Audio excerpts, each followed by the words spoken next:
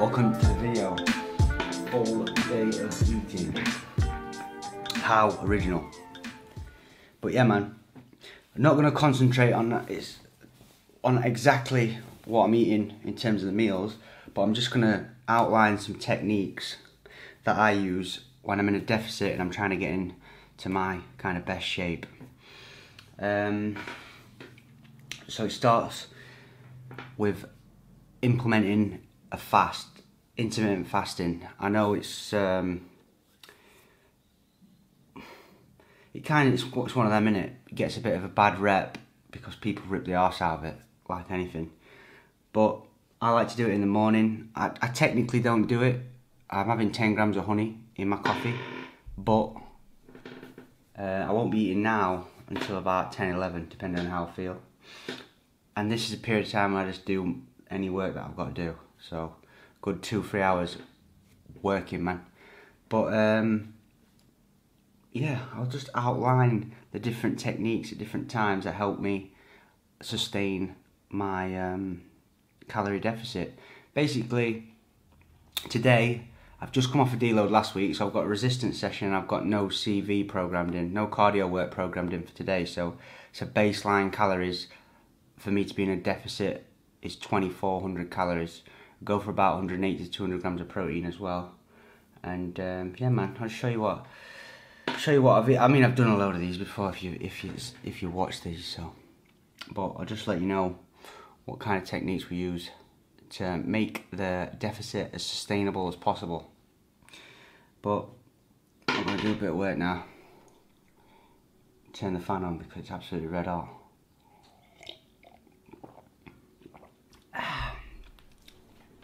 Yeah, man, I'll see you at breakfast.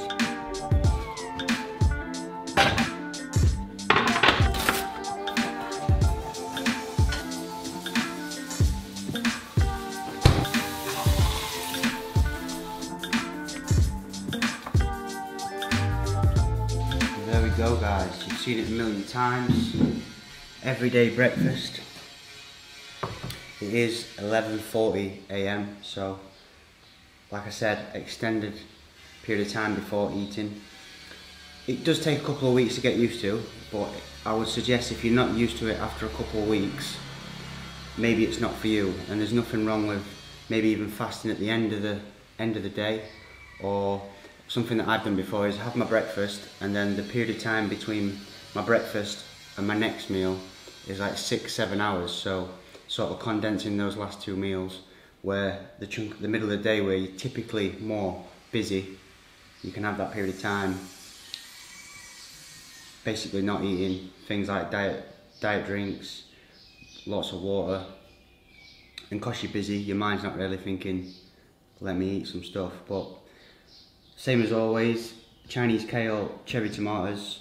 This is 100 gram of egg whites and 3 eggs, 100 gram of oats, 20 grams of nut butter, fish oils, probiotic, and magnesium and zinc, and obviously a brew. Yeah, man, we eat this. This is a pre-workout meal for a cruisy little session today. Managed to burn my eggs because I'm making the video. Sound.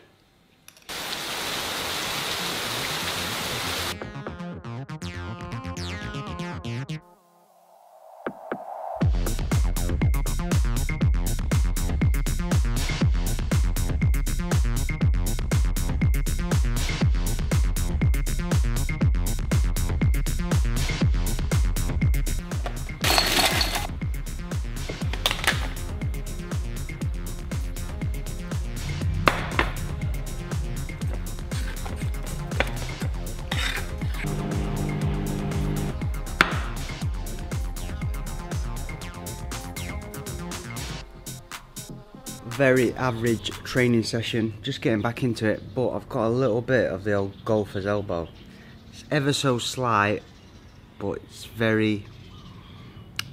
I'm one of them, I don't like training unless I'm 100%. like, I don't mind training, I mean, I don't like... That don't make sense, but... Anyway, I've got a little niggle and we're just getting back into it this week.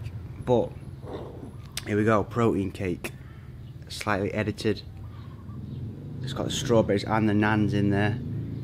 And the technique number 2 that I use, man, is, this probably should have been number 1, structure, routine.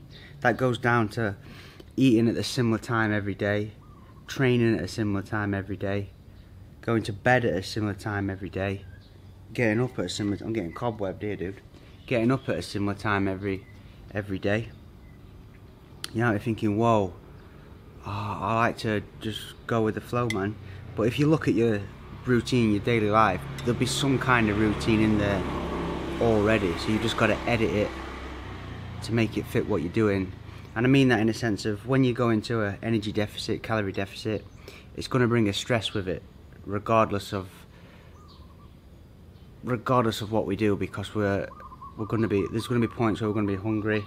That's going to cause stress. So we need to have a routine, a structure that you can fall back on and just go in like autopilot mode. I'm eating at this time, I'm training at this time, and it should all flow nicely.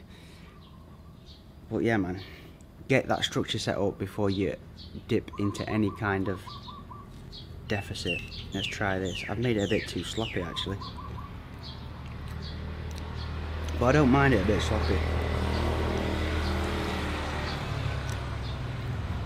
But this is too sloppy.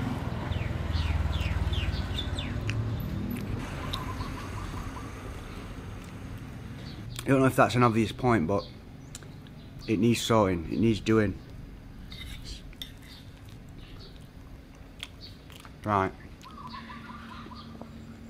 the sun has come out. I'm going to eat this and get a little bit of sunburn.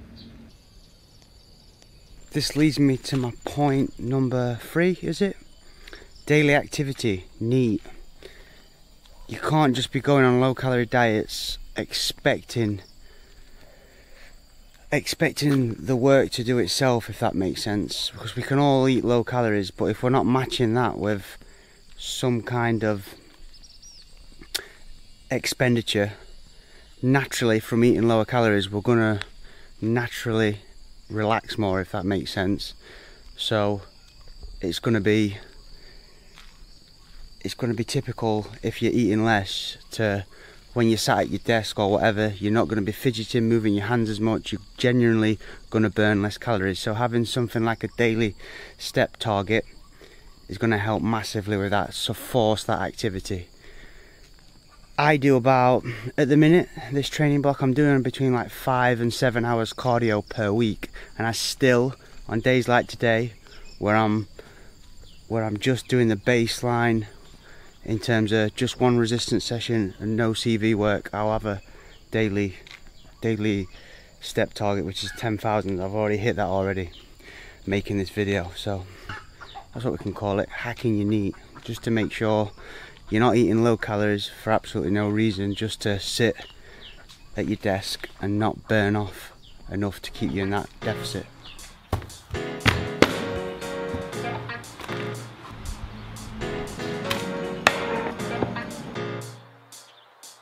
Yeah, man, there we are.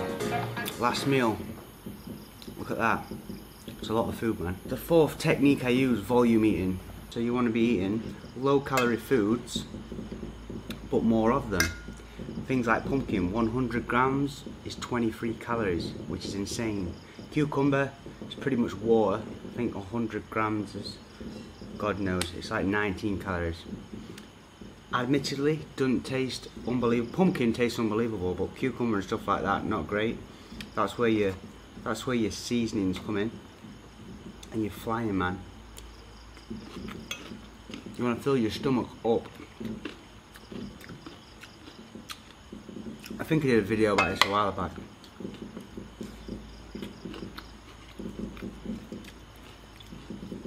But that's it, man, and that'll be about 2,400 calories for the day. I've not put it in my fitness pal, but as I said, focus on this full day of eating, which is to give you the techniques that I use when I'm on low calories. 2,400 calories is about as low as I go, to be honest, so fairly low. Hopefully if you're on 1800 calories, 1500, 2000, you can just implement the same techniques and help you sustain your diet, man, because that's what's going to be key.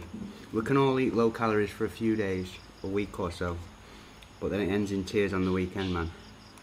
Not quite 2,400, 2,166. So I'm gonna have a couple of slices of this homemade bread. It's homemade. There's no scan on it or anything like that. So it could be anywhere between like 100 calories and 300. Because I mean, it tastes really nice. So I'm guessing it's higher calorie. Some mad noises here, dude. What is that? That's all good. Drop us a like, bro. I'll see you next time. Yeah, man.